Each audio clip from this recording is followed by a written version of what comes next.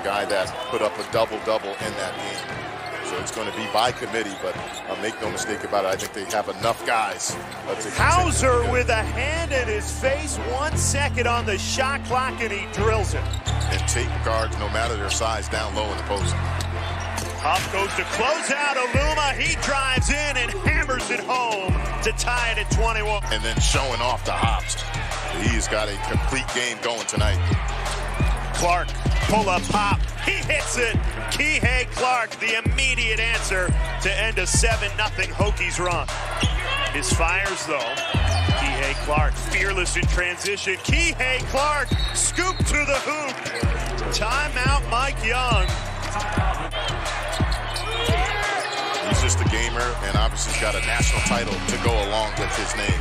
Swish at the end of the shot clock. The sharpshooter, Trey Murphy. Who's going to make contested shots? Both these teams do an excellent job closing out and forcing contested shots. And another tough contested three.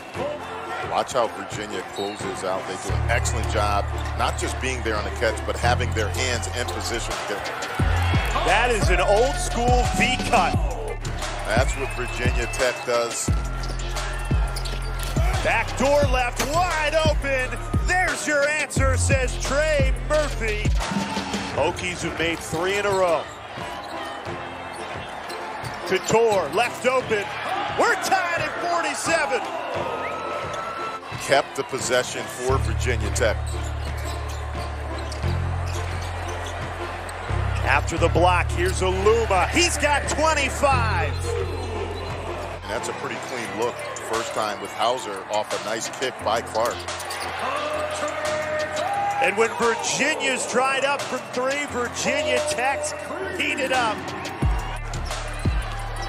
Not a bad look. Typically, Keve Clark able to get that down. That actually was a pretty clean look.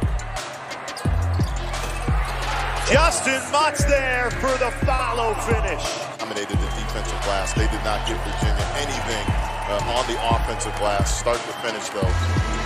Impressive on both ends for Virginia Tech. Virginia Tech outscores Virginia 44-22 in the second half.